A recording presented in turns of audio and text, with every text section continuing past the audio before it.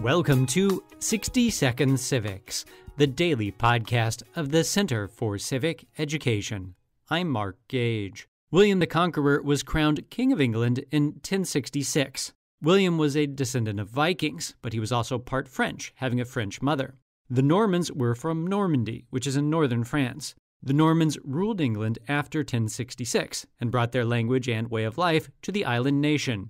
Many of our words in English today come from this mixing of Old English and French. The Normans became the ruling aristocracy, replacing the Anglo-Saxon aristocracy and seizing their land, and the Normans spoke French. As a result, they gave us many words related to government, such as court and justice. The Normans also brought the feudal system to England, which meant that, in theory, all the land in England belonged to the king. Despite this, the Normans found it useful to preserve local Anglo-Saxon customs.